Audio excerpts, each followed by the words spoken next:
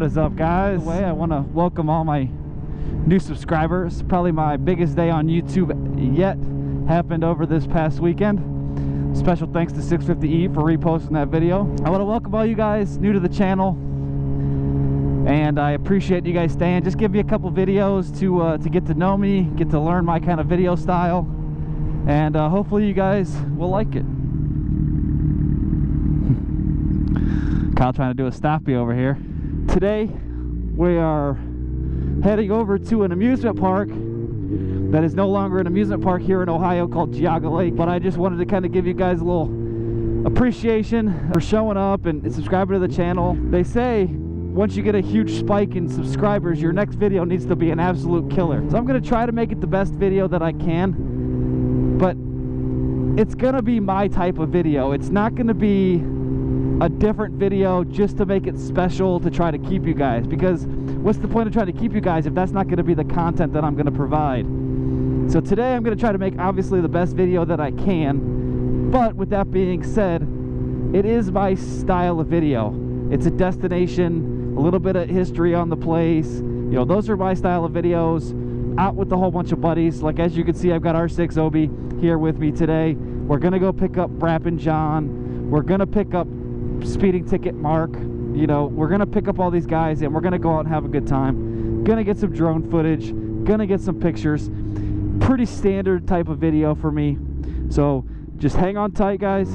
I'll be back once we get to the first destination, unless something else interesting happens. We have picked up John and we are heading to pick up Mark now at our next stop on the way to Geauga Lake. And I wanted to kind of give you guys a couple of details here on the park itself, in case you guys aren't from the area and familiar with it. Geauga Lake did originally open in the 1800s, in 1887. It was opened as like a picnic and just a good entertainment spot. They didn't start out with rides or anything like that. And then eventually, after a couple of years, he developed an urge to want to include more entertainment, so he added on some amusement park rides. In 1942, a tornado hit, injuring 6 people, destroying buildings, and damaging their iconic roller coaster called the Big Dipper. They estimated damages, for that was about $50,000 in damages in 1942. That's a ton of money in that time. But that would be nothing compared to what would happen to them a few years later. In 1952, 10 years later, a fire destroyed a bowling alley, a theater, and a dance hall, and a roller rink in 1952 because of a fire.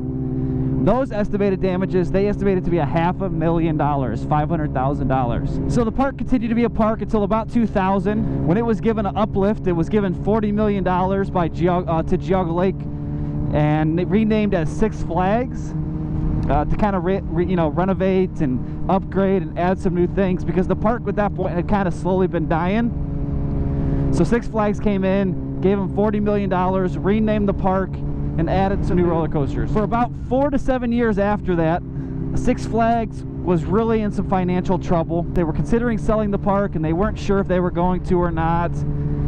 They were really running it, so they started, instead of selling the park, they decided to start closing things down, limiting the amount of time that they were open, and trying to sell off some of their big roller coasters to try to stay afloat, until 2007, when they officially closed down and could no longer stay open and officially closed its doors. Since 2007, the park has been closed, and since 2007, for the last 10 years, the park has been up for sale, the land. I know a portion of it was recently purchased by Meijer, the grocery store company, and they were looking to put a 200,000 square foot store there. And in the store, the residents of the township, which is Barnbridge Township, have requested that they make the Meijer have some historical resemblance for the Geauga Lake amusement park. So they're gonna, you know, I don't know how they're gonna do it, but they've taken into consideration, and I think they're actually gonna pull forward and do that. So that's pretty cool that they're still trying to keep it going, because it's kind of an iconic thing for the area. So we're gonna head up there. From what I know, Kyle was telling me they've hired temporary security, like rent-a-cops, to just make sure people aren't on the land and stuff, since they've recently purchased it. And he's not 100% sure how close we're going to be able to get without the cops interrupting. And he said that they've actually heard a lot of stories recently where people have gotten trespassing tickets for being on the land. So hopefully that doesn't happen to us, but for the views, I'm going to try to get in there as close as we can, try to get the drone overhead, and we will go from there. But alrighty, I'm done boring you guys with the details. We are heading that direction to pick up Mark and then heading over to the park, and I will be back as soon as something interesting happens. Hang tight.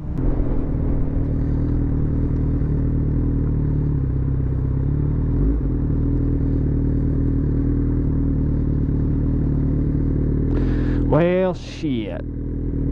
That sucks.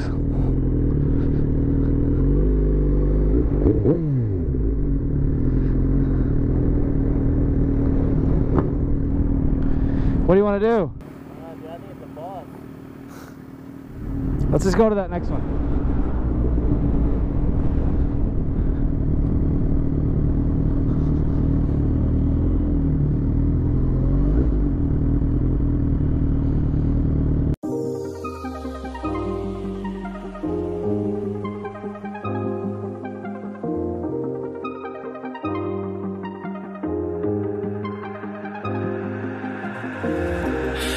Used to walk these roads with you.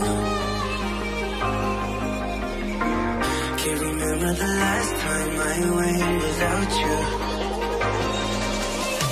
Where do I go? Where do I go?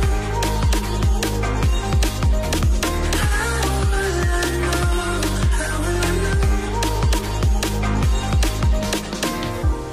I used to walk these roads with you. Okay, well, Geauga Lake was a little bit of a fail. They pretty much got it completely blocked off. Everywhere you look, they say no trespassing, private property, and we didn't really want to have another altercation with any police officers, so we decided to stay on the safe side and just kind of chill out outside and just fly the drone in. But fear not, this day still could be solved. The video can still be solved. We are heading up to the East 55th Marina, hopefully to get some shots of the lake and whatnot. Hopefully that'll be some decent content as well. So give you a little bit of a twofer in this video. We'll be there in about 20 miles.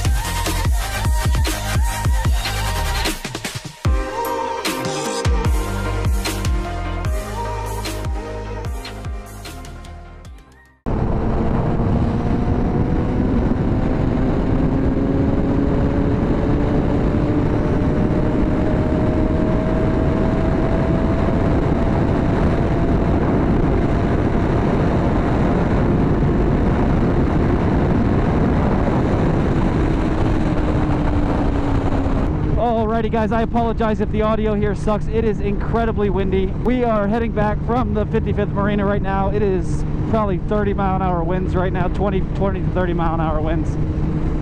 It is windy as all hell, but we're trekking forward. Guys, I really appreciate all the new subscribers. If you're still here watching the video, welcome to the channel. I hope you enjoy the content.